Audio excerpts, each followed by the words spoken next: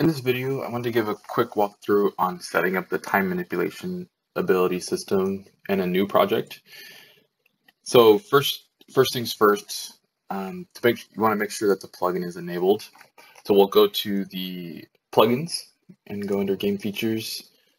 I've already imported the plugin into this project, but you see here it should automatically be enabled. One thing to note is with this plugin, under here it lists the dependencies. So you'll see that the gameplay ability system is a dependency of this plugin. So once it's installed, it should automatically load that plugin as well, but you may have to restart your project once you do that. So I've already got that enabled on this project. So let's go ahead and jump into the third-person character. I'm using third-person character template project for this, but this plugin should work with any project, really. You can add it to any actor since it's implemented as an actor component.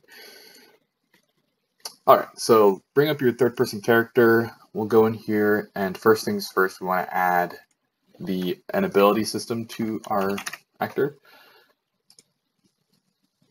And we'll just leave the name as default, and then we'll also want to add our time manipulation. So we'll search for time, and there it is. Add that. This is our actor component. So this is what we'll use to actually make calls to control the time. All right, so in order to actually enable the system, we have to grant this character or actor this time manipulation ability. So we'll first drag in a reference to our ability system. I'm going to just go ahead and add this up here on begin play. And then, yeah, that should be fine. We'll do add ability, I believe, or give ability. That's what it is. So give ability, and then we'll select our time manipulation ability option here. And we'll just connect that right there. That is all you need to do to give this character or actor the ability to control time. And then next thing you need to do is we have to add the ability to actually cause the effect. So we need a way to get input to this character. So I'm not going to tie into the input system. I'm going to just use a keyboard control for now, just for the sake of demonstration.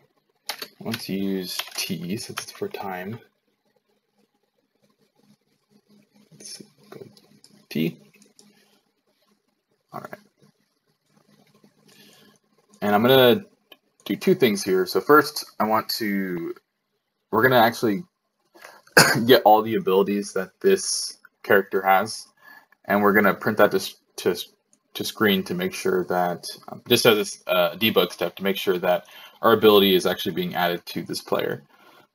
So we'll first get the ability system again. Let's just copy this one. We'll do get all abilities, and that'll give us an array. Right now there should only be one, so we'll just get a reference to the first one. This is just kind of to show how you can check and debug whether your system is actually working properly. I'll use this. All right, and then we'll add a print string. And we'll just type that in. All right, so let's compile and save. Let's go back to the level view, and then let's just go ahead and play our level and see. So we're going to hit T, and nothing was printed.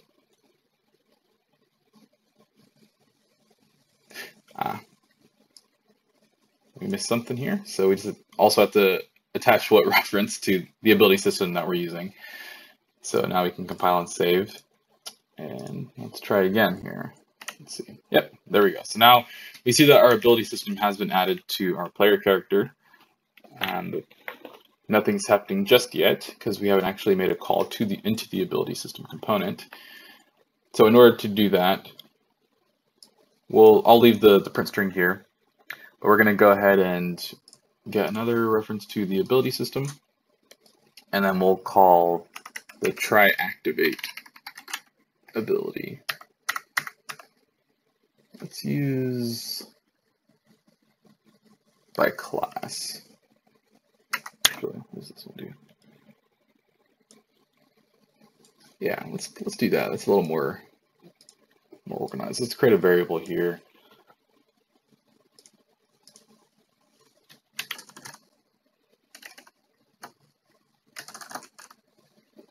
Let's call it that for now.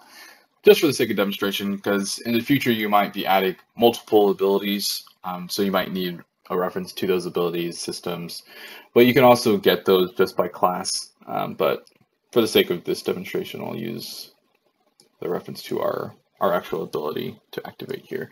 So we'll drag that and drop it right there. So that'll give us a reference to the ability that we want to activate.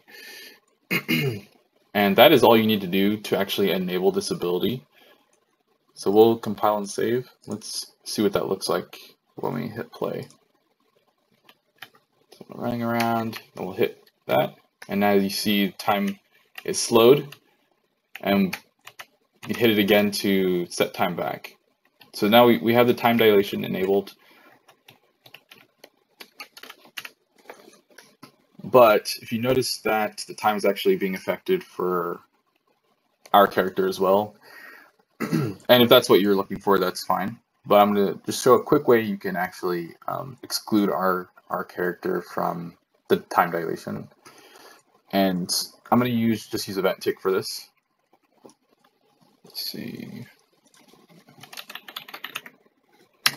Not recommended, but for the sake of demonstration, once again, we'll just implement this quickly. So we'll add a branch node here. And then we want to get the global time dilation.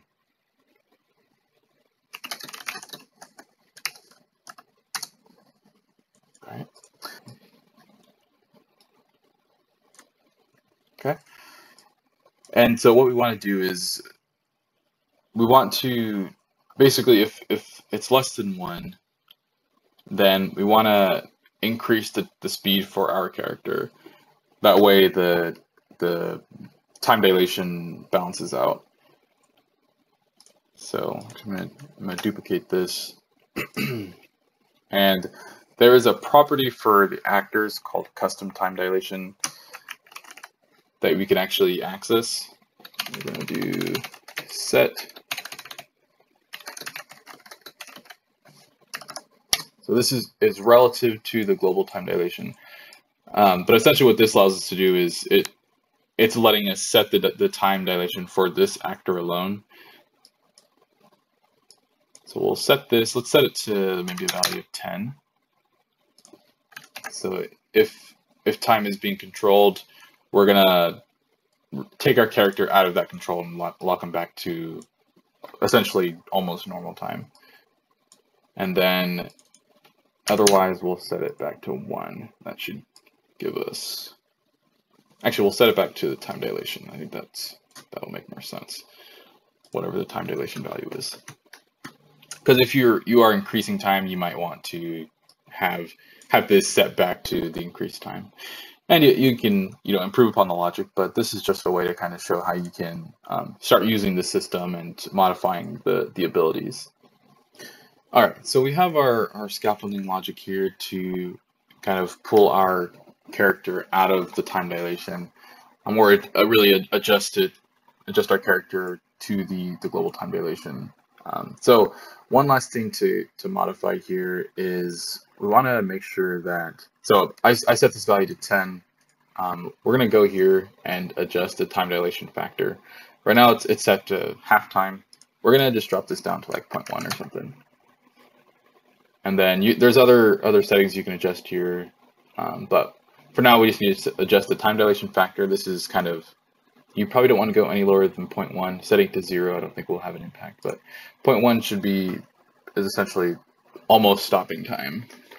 So we'll do that, and then we have this set to 10. That factor should set us back to normal time for the character. So compile and save if you haven't. Then we'll go to play in editor.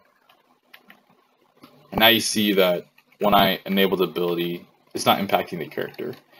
So if these actors were falling, let's go ahead and demonstrate that. I'm gonna grab these blue cubes, drag them up into the air. Then, there we go. Now you see the time is slow for the cubes, but I'm able to keep running around at normal time or normal speed. And that pretty much demonstrates how to integrate the system into a new project. You follow the same steps for an existing project as well. And obviously the logic we have here is pretty basic, just to get the system enabled and working in your actor. And just to show a quick way to kind of customize how the time impacts your player character.